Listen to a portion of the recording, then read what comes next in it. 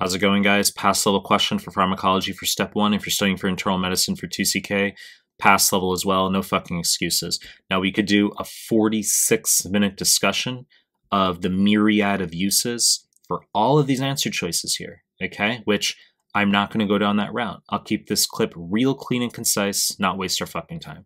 So before we get started, please subscribe to my channel. I really appreciate it. Give the video a like. Really appreciate it. Find me on Instagram at Mehlman_medical. Mehlman_medical. Links down below. Find me on Telegram. Recently created a Telegram group and channel. Links are down below. Now let's start the clip. 31-year-old man, 4-month history of headaches. They occur almost daily now. Blood pressure 125/80. Cardiopulmonary exam shows no abnormalities. 2 years ago, he was treated for a kidney stone. His father had a cancer removed from his neck 20 years ago. Question wants to know the most appropriate pharmacologic therapy for this patient's headaches, the mechanism of action. Let's just walk through the answer choices here. We'll go backwards. Guanylyl cyclase upregulation, wrong fucking answer. This refers to nitrates, okay, which guanylyl cyclase upregulation means increased CGMP, causes relaxation of venous smooth muscle, causes venous pooling, decreased preload on the heart, decreased venous return, which means decreased myocardial oxygen demand, a relief of pain from or for angina pectoris.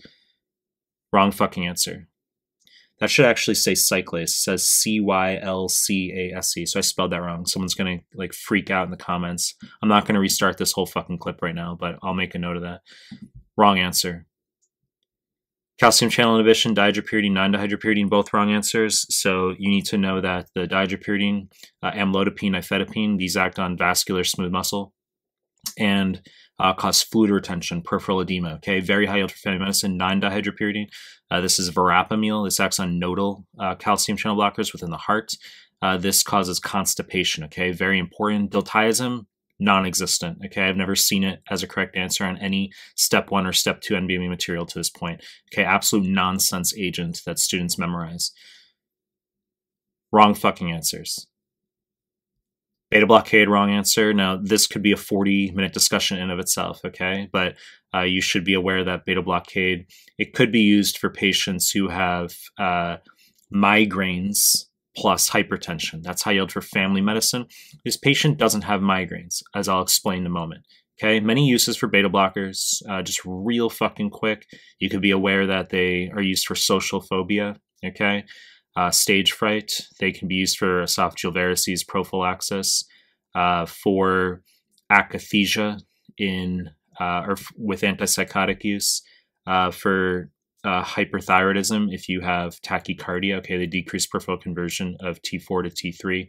So there's many uses for beta blockers. They're the wrong fucking answer. Alpha blockade is the correct answer, okay? So this is pheochromocytoma this patient has. This is MEN2A, okay? Multiple endocrine neoplasia 2A.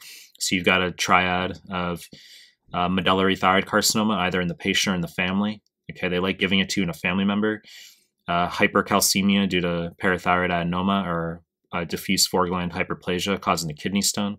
And then you can get pheochromocytoma, which is an adrenal medullary tumor secreting norepinephrine, epinephrine, the catecholamines, which cause blood pressure to surge. And you say, well, blood pressure is normal here. Okay, well, as I said, it's a pass level factoid. You need to know that the hypertension / palpitation / headaches due to pheo are paroxysmal, not continual. Paroxysmal means occasional / sporadic, okay? Patient will have a normal blood pressure, goes home, and then switches into a 200/120 for 15 minutes, and then goes back to normal. Okay, so that's pheochromocytoma, and you treat this with phenoxybenzamine, an irreversible alpha blocker. Okay, students get very fucking pedantic as far as alpha 1 versus alpha 2. Relax. Okay, I mean, you just need to know that phenoxybenzamine inhibits alpha 1 receptors. Okay, irreversible, and it's going to decrease peripheral vascular resistance. The reason we give alpha blockade is as opposed to beta blockade is because if you give a beta blocker in pheochromocytoma, you get what's called unopposed alpha for the catecholamines in terms of their action. In other words, norepinephrine and epinephrine are going to bind to alpha and beta receptors. If you block beta receptors, they're forced to only bind to the alpha receptors, which will mean increased alpha-1 agonism, surge the patient's peripheral vascular resistance and blood pressure, kill the patient, okay? Beta blocker for pheochromocytoma, wrong fucking answer.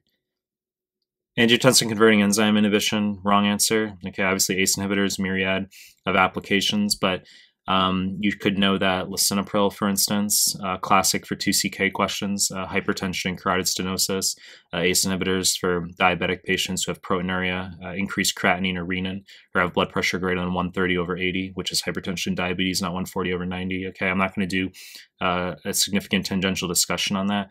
For this question, you need to know MEN2A.